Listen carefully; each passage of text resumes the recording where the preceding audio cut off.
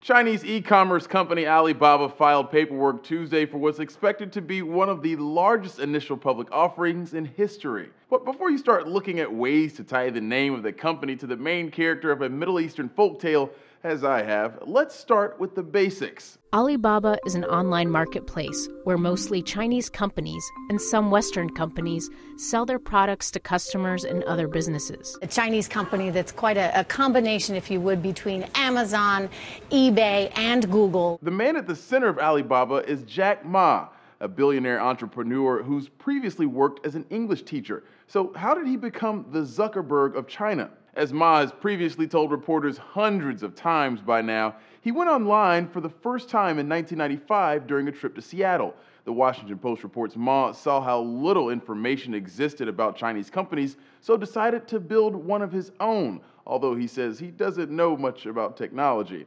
In 1999, he founded Alibaba. He and 17 other people started working out of his apartment, and what do they have to show for it now? Ridiculous numbers. Let's talk revenue and profit. Forbes says Alibaba stated revenues of more than $6.5 billion on profits of about $2.8 billion 9 months into its 2014 fiscal year. The company also reported as many as 231 million active buyers in December of 2013. The company that began in an apartment is now valued at upwards of $200 billion.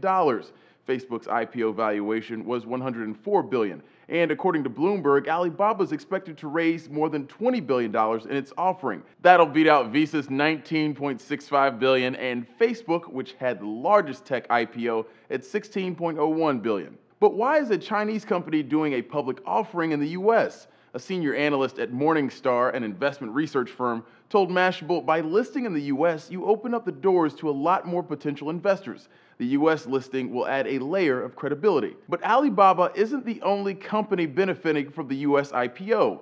USA Today reports Yahoo acquired a 40% stake in Alibaba for $1 billion in 2005.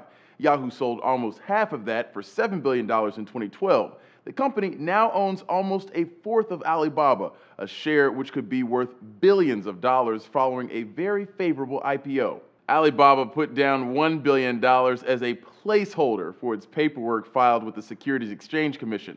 We won't know the exact amount Alibaba will raise until its IPO, which is expected later this year. For Newsy, I'm Christian Bryant.